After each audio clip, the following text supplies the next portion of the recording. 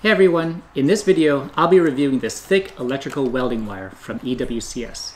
In my hand specifically is their 2/0 gauge wire. We use this specific wire in our camper van and it's handled all of the power that we've thrown at it for over 4 years. So we bought a second pair of wire for an additional wiring project. When you first receive the product, it comes in this hefty packaging. And right away you can see that this cable is made in the USA, which we like to see. There's also a handy wire ampacity chart where you can find the amperage rating for the size of the wire that you have. However, it's critical to know that according to the manufacturer, these amperage ratings are for welding applications only, where the wire will be experiencing high current flow for only short bursts of time.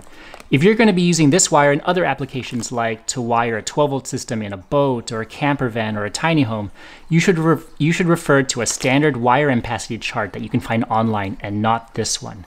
Now, let's take this wire out of its packaging.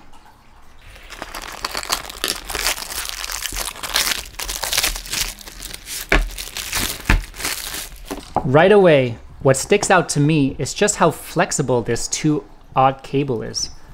Ultra flexibility is important when wiring electrical systems in camper vans or boats or other projects because you can really easily be able to bend this wire to get around tight spaces.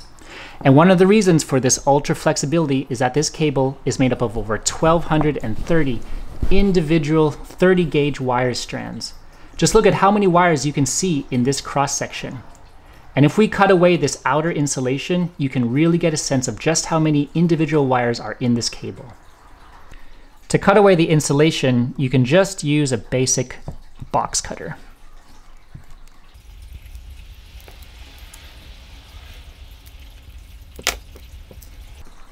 And now you can easily see all the different individual strands inside this welding cable. And this is one of the reasons why this cable is as flexible as it is.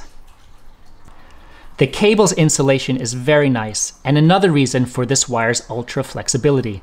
It's made of EDPM rubber, and all you need to know is that this is a synthetic rubber and much more resilient against UV sunlight and extreme temperatures when compared to natural rubbers. And that's about it. Like I said, we've honestly used this exact same cable for a previous camper van build and love the product and highly recommend them. Building an electrical system in a camper van can be complicated. Just look at all the products that you'll need.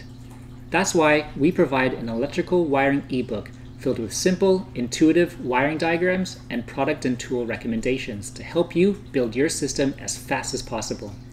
To access this free ebook, click the link in the description below or head over to our website's homepage. Happy building!